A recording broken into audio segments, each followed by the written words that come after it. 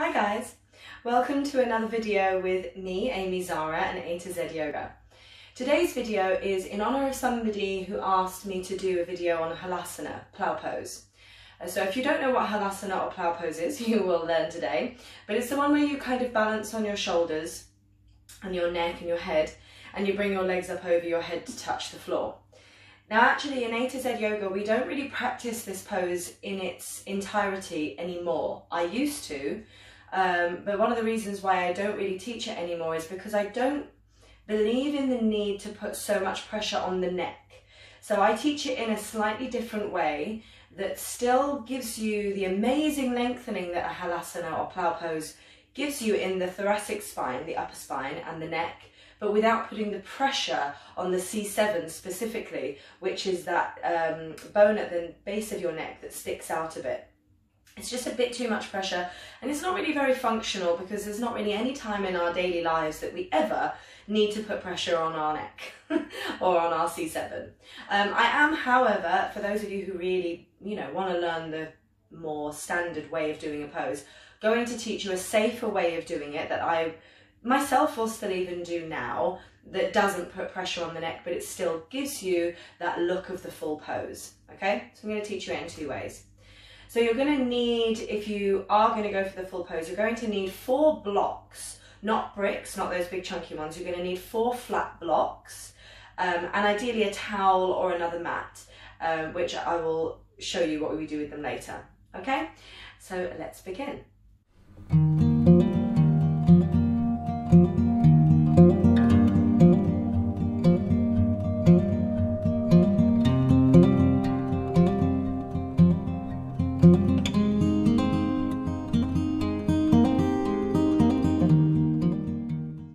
We're going to start off lying on our back, knees bent, and we're going to start by just trying to get a little bit of movement through the shoulders, a little bit of movement and freedom in the neck. So I want you to take your arms into a goalpost, or what I like to call a cactus kind of position. So your elbows are bent at shoulder height, and then close your eyes for a moment. From this position, take a nice deep breath into your belly. And try to really let your breath move all the way through the upper body. So it's moving from your lower belly all the way up into your chest.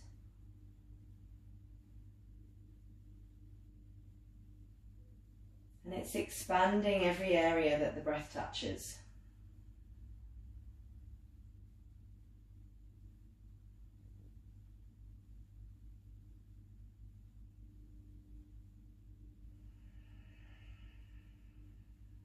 And then you try to deepen that breath, breathing a bit more into the back of the nose and the back of the throat.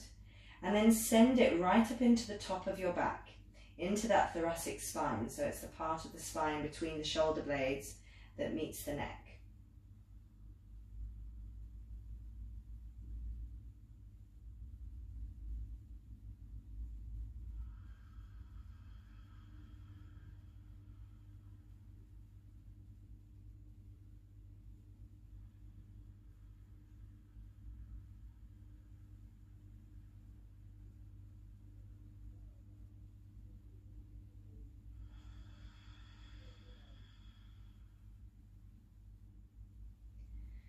And then we're going to start to move the head. So you're going to try and keep your chin on this level. Try not to let it tuck in or lift up so high. You take a breath in, right up into that space between the shoulder blades. And then as you exhale, turn your head to the right. Like it's just turning on a little pivot instead of just bending to the right. And then inhale as you come back to the center. Breathing again into the upper spine. Exhale and then turn it to the left. Again, inhaling into the upper back. Exhaling to the right. Inhaling to the upper back. Exhaling to the right. Left. Inhaling back to the center. Then I want you to place your hands at the base of your skull, linking your fingers, and then place your thumbs right at the back of the head. So it's at the top of the neck that just meets the back of the skull, the very bottom of the skull. And you're just going to gently press the thumbs there. So you're starting to release some of the stuff that can get a little bit stuck around the neck and a little bit stuck around the back of the head. Often this can give you headaches and shoulder pain. So as you press gently through that point, you take a breath in to the top of the back again. As you exhale, use your hands and use your fingers to lift your head and then bring the head back into your hands. So I don't actually want you to use your neck muscles right now. I want you to use your hands to lift the head, unstick all those muscles and everything around the neck, and then let the head drop back into the hands to come back down. Do that a couple more times.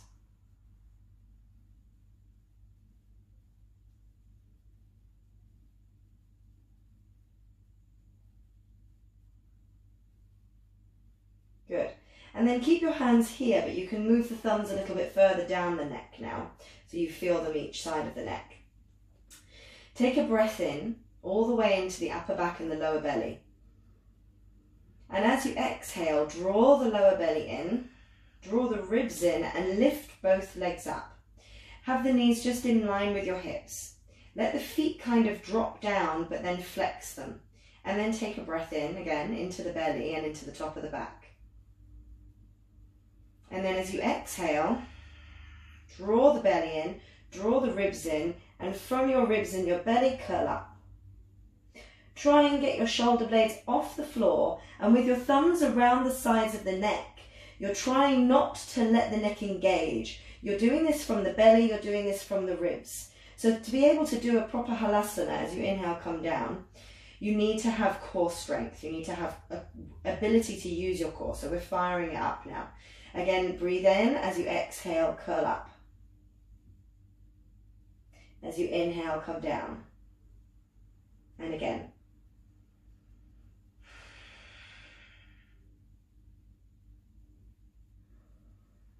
One more time, and this time hold it up there. Now from here, I want you to draw the lower belly in more, and then bring the pubic bone and the tailbone together to just gently peel the tailbone up off the floor. And then inhale, come down. So that's starting to really work the lower belly, which again is a really integral part of doing a plough pose. Take a breath in. Exhale, curl up with your upper body. And then pull the pubic bone and tailbone together, peel them up off the floor.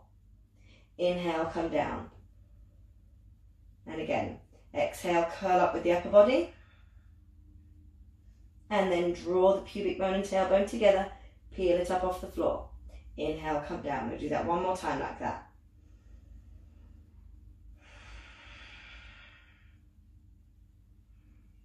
Peel that pelvis off. Inhale, come down. Now keep your arms here. Extend your legs up, and then you're going to try to take them into a bit of a straddle. So I either would move to the side, or if you can't get your legs into kind of a wide straddle, you're going to just bend your knees. So you're in more of an almost happy baby position, and you're just allowing those knees to drop slightly out to the side. Then you're going to take your hands to the back of your head again. Take a breath in.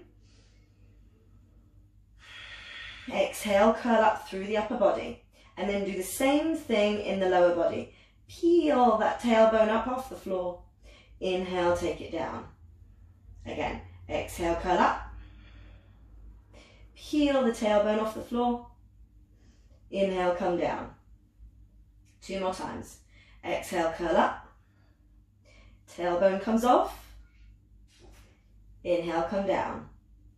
Last time.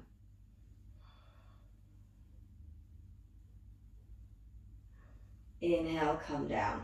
Beautiful. Bring the legs together. Feet come back down, and then your arms can relax down. Then bring the knees up, grab a hold of your knees, rock yourself up to sitting. And then pop onto all fours. So you're going to have your knees underneath your shoulders, your wrists underneath your wrists underneath your shoulders, your knees underneath your hips in this tabletop position. And then try to pull the hands and the knees towards each other. So you start to feel the belly kick in and move up slightly. Then we're just going to release the shoulders a bit more. So I want you to breathe in, pulling the chest forwards, squeezing the shoulder blades together and softening that space between them. And then exhale, push into your hands and expand that space. Again, squeeze the shoulder blades together. Inhale, let the chest come forwards. It's kind of like a cow pose, but I don't want this to happen where you collapse the middle of your back. You actually don't move the pelvis at all. It's really just the upper back that's moving. As you exhale, you expand. Again, inhale, pull the chest forward. Squeeze those shoulder blades slightly together. As you exhale, expand. We're going to do that one more time. Exhale, pulling the shoulder blades together. And then expand. And then let them come somewhere between the two. Your head is in line with your spine with the neck nice and relaxed. Don't let it kind of do funny things. Keep the neck relaxed. Then keeping the shoulders nice and stable, extend the right leg out, extend the left leg out. And we're going to hold it here for a second. And then you're going to try and bring the right knee in and tap the right elbow to round the back. Then come back. Bring the left knee in, tap the left elbow and round the back. And then again, right knee in, round the back and tap the elbow. Left knee in, round the back and tap the elbow. If that's too much and you just can't do it at all, you do it from this kind of baby plank position, and it's the same thing. You bring that right knee in, round the back, tap the elbow. Bring the left knee in, tap the elbow, round the back. One more time on each side.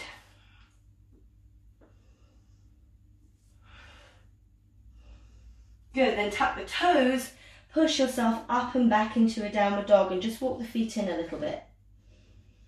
I want you to keep the heels lifted. Press into your big toe mound so you feel that lift through the inner arches and draw the belly in. Try to make your legs take the pressure away from your wrists by really engaging your glutes, engaging your sitting bones and pressing those legs up. Then you're going to press through the left foot. Gently raise the right leg without moving the pelvis. And then bring that foot forwards and step it just between the hands without moving the hand.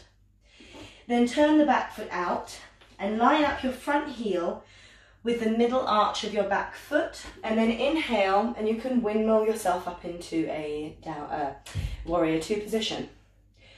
Now just relax your arms a second. Find that position. Your back foot is pushing down, your front foot is pushing down. You bend your front knee. Then from here, you're going to take your arms up to shoulder height and turn the palms up. As the palms turn up, it should make you feel the shoulder blades move down slightly. Then bend your elbows a little. Breathe in, right into the top of your back. As you exhale, lift the shoulder blades, turning the palms down and round your upper back a little. Inhale, take the shoulder blades back into the back, squeeze them together slightly. Exhale, lift the shoulder blades, turn the palms down, round the upper back. Inhale, shoulder blades come together, chest expands without this happening in the ribs. Exhale, round the back, round the shoulders, one more time. Exhale, round the back. Then come back, place your hands either side of the front foot, step it back to plank. Bend the knees, push back to downward dog. Walk the feet in a little bit. Keep that little bit of a lift through the arches of your feet. Your belly is drawing in and you're keeping the weight even between your hands and your feet. Then press into the right foot. Gently float the left leg up without moving your pelvis. And then inhale as you exhale, bring the knee forward, step that foot between the hands. Turn the back foot out and line your front foot heel up with the inner arch of the back foot. Windmill yourself back up to a warrior two position. Press into the outer edge of that back foot, bend your front knee, but keep this hip, the front hip, moving away from that front thigh. Then turn the palms up, bend the elbows slightly. Take a big breath into your upper back. As you exhale, lift the shoulder blades around the upper back. Inhale, take it back. Exhale, lift the shoulder blades round the upper back. Inhale, take it back. Two more. Last one. And then hands come either side of the front foot, and again, step it back to plank, bend your knees, come back to downward dog. Now that we have released a little bit through the shoulders, we've released a little bit through the neck, we're just going to do a little dolphin pose, and then we're going to try and do that halasana, the slightly simpler one, the one that doesn't put so much pressure on the neck. So from this down dog position, just gently bend your knees, let your knees come down, and then bring your elbows in underneath your shoulders. Press down through your forearms with those toes tucked under. Really push the forearms down. Spread the shoulder blades on the back. Let your head relax. Let your neck relax. And then lift the legs. Lift the hips. Keep pressing into your forearms and really try to spread those shoulder blades on the back. Feel like you're lifting the front ribs into your back body and you're expanding your back body as you breathe. Then to open up that back body a little bit more, we're going to push into the left foot. Gently raise the right leg. You don't have to do this, but you can if you want to. Bend the knee and then open up that hip a little. Inhale, take it down. Keep pressing through your forearms. Press through the right foot, float the left leg up. Bend the left knee and then open up through that left hip. Inhale, take the foot down and then slowly come back down to the knees. So we're now turning so that our head faces the wall and our hands come onto the wall. I've turned my camera so that you can see, so I'm sorry that you get a full view of the mirror, but you know, filming issues. So now keep pressing into the palms of your hands so that you feel like you're really trying to push the wall away from you. By doing this, you're connecting a little bit more into the back muscles, and then you should feel that you can feel the shoulder blades spread a little bit more on the back and the space between them sink into the floor a bit more. So now as you press into your palms, you press into the wall, take a breath into the belly and into the upper back, just like when we did the core work. And as you exhale, draw the lower belly in, lift the legs up. Again, you're keeping those legs relaxed, but you're going to flex your feet so the feet are active. You're going to think about the work that we did when we did the core work. You're going to take a big breath in. As you exhale, extend the legs, draw the lower belly in, and then bring the tailbone and the pubic bone up off the floor. So then the feet are going to come to the wall. You're going to walk the feet towards your hands, towards your head, and then push even more into your feet and into your hands. And that's going to give you this big stretch through the back. It's a beautiful stretch. It's like someone's pulling your pelvis away. You keep drawing the belly in and breathing into the back.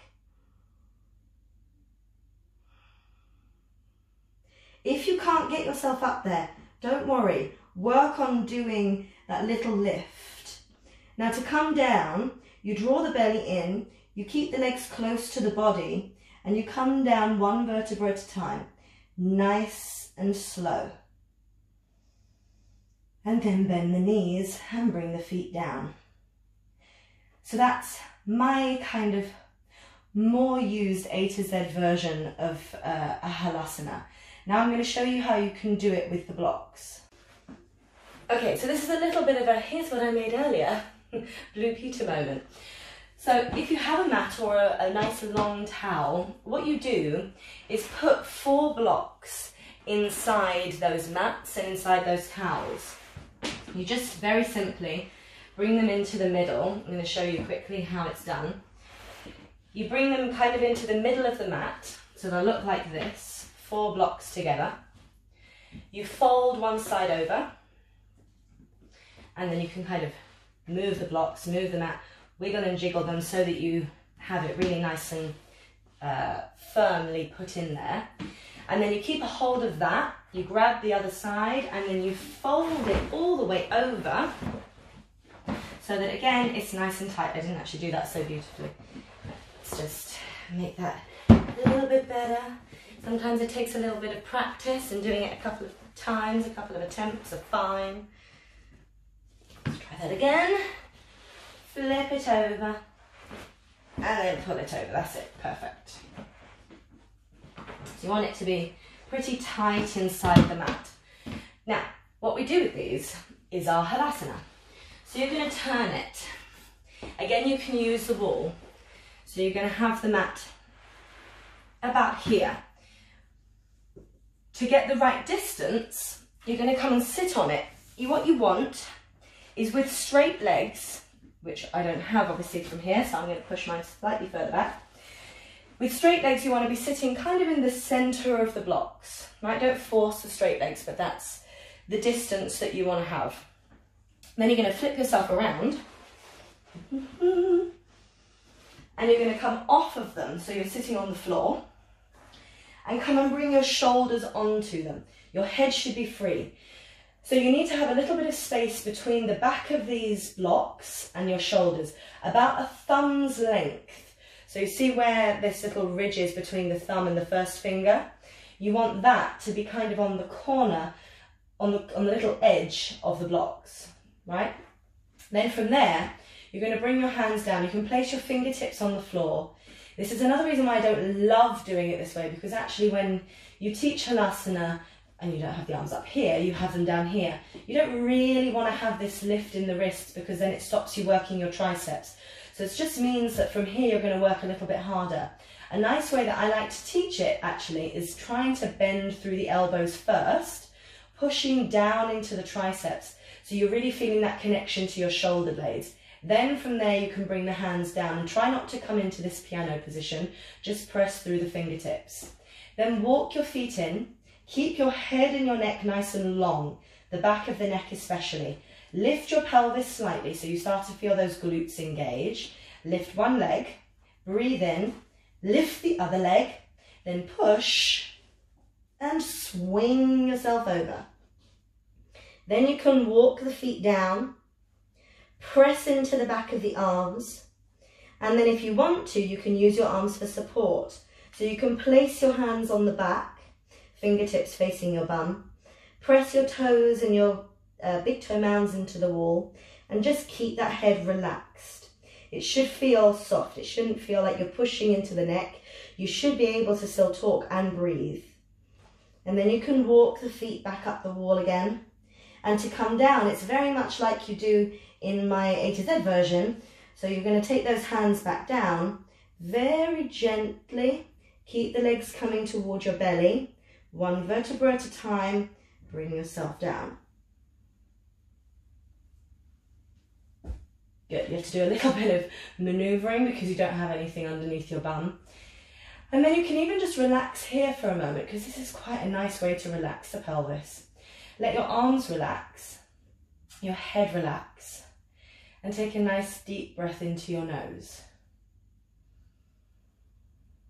and out through your mouth. Then you can slide your legs out. Keep your head relaxed, shoulders relaxed. And allow your breath to come back to a nice, soft, gentle flow.